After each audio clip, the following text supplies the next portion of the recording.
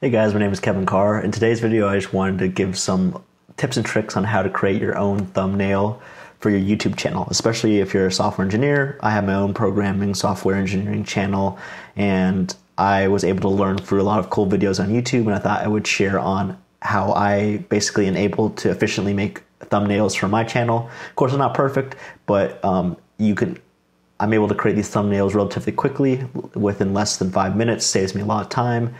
I got a lot of knowledge from Justin Odisho's video on how to make YouTube thumbnails, so I'll link that down below.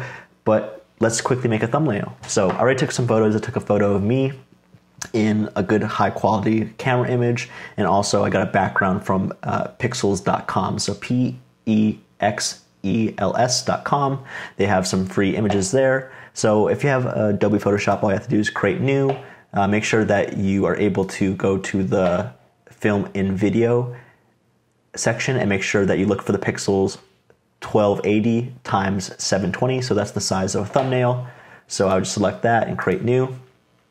So from here, you could just do some simple things. So my normal workflow is to have a background image, and then from that include a photo of myself, and then I can create a border around my body so it's highlighted, and then some text of whatever the video is about. So the first thing we're going to want to do is add the background. So I have the background right here. So I'll just drop and drag. So you can see right there. Once you have this, you can see these little boxes. So I'll just expand it so it goes the full amount. So I have a nice background right there. Now from there, I'm going to make sure I deselect it by clicking on this little 4 corner arrow section right here. And then now I'm going to add my photo.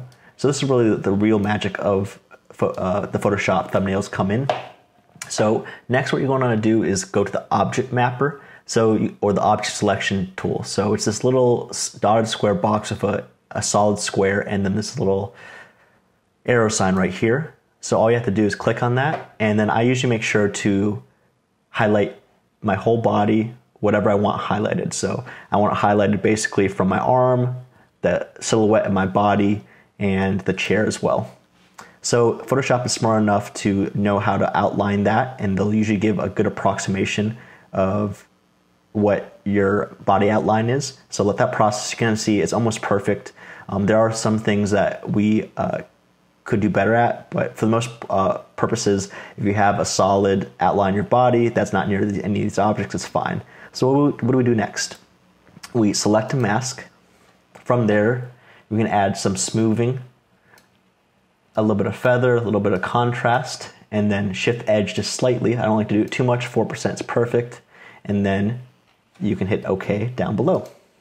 So from there, you can double click again and then layer via copy. So why is this important? Because you actually get this outline. So from this outline, now you'll see on the right side that we have multiple layers. So we have our background right here, we have our actual photo right here, and then the outline of our body. So if we were to click on this eye icon right here, we can remove that layer and see I have an outline right here. So how do I move this? So I can just click on that 4 corner arrow icon right there and then move it right here. So from there, you can have a lot of options. You can actually go on edit above. I know you can't see it in the screen share, but when you have Photoshop open, you'll have these options. So you just drop down. You can transform your photo in a lot of ways. You can actually flip it horizontally or vertically. And then also you can add a stroke. So to create this border, I would create a stroke. And then let's just create a nice white background. And you can actually see that we had it at 5 pixels, so it's actually perfect. Once it's 10, it's a little fat. So from there, when I hit OK, we're going to have a nice border.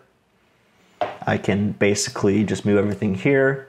In a normal photo, I know you see that little like space here. If you don't have anything in the background, it's actually going to highlight the body perfectly. And again, to make it simple, all we have to do is add a little task right here. And you can have it be any type of text. I just have this by default. So how to make a YouTube thumbnail. And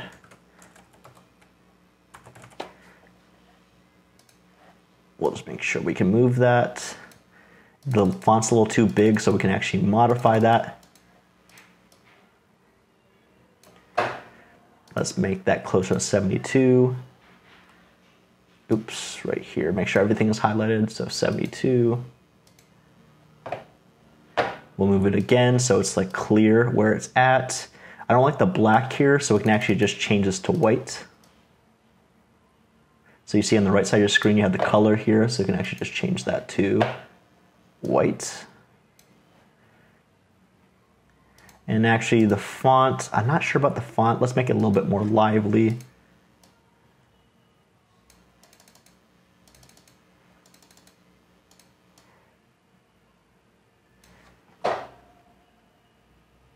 So we could just drop down to these. Down below, you'll see the changes.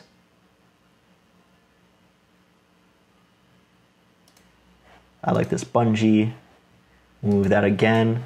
And there's basically to kind of specify my audience, I'll also do a little section for like software engineers. So we'll just add the text here.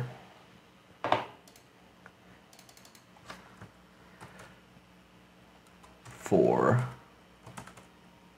software engineers. Make this smaller.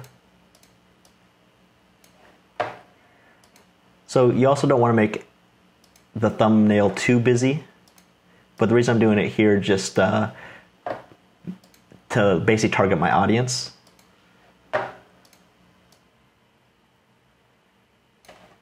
Make sure that's at 30. Nice and consistent, and then I'll just move it down below here. Okay, and that's basically something simple you can do. Make sure you save it continuously as you work. So I'm gonna save this on my laptop, so Photoshop thumb. And then you can also export it. So you export it clicking on File after this has been saved. You export, quick export as PNG, and this is perfectly acceptable for YouTube. Yep, so that's how you quickly make a thumbnail as a software engineer. Thank you guys for joining, and please let me know if you have any questions. Cheers, thanks.